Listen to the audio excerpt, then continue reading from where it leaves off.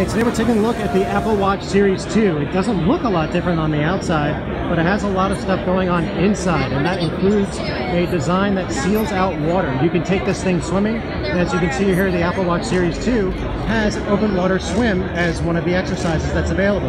If I click on the side button over here, you'll see that watchOS 3 kicks in, and then I'm able to switch applications very easily, one of which is this Ranger app that takes advantage of the built-in GPS. So yes, you can take the Apple Watch Series 2 for a run and track your pace and distance and use it with other apps without having to bring along your phone. That's huge for people who like to work out and like to run like me. The other thing that's cool to show off here is a Night Sky app.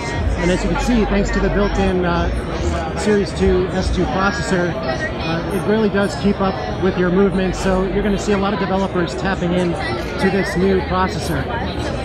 As far as the overall price goes, you're looking at $369, but in terms of, like, for people who are on the sidelines and wondering whether or not they should get an Apple Watch, the Apple Watch Series 2 definitely improves things with built-in GPS, the fact that you can take it underwater, and improved software.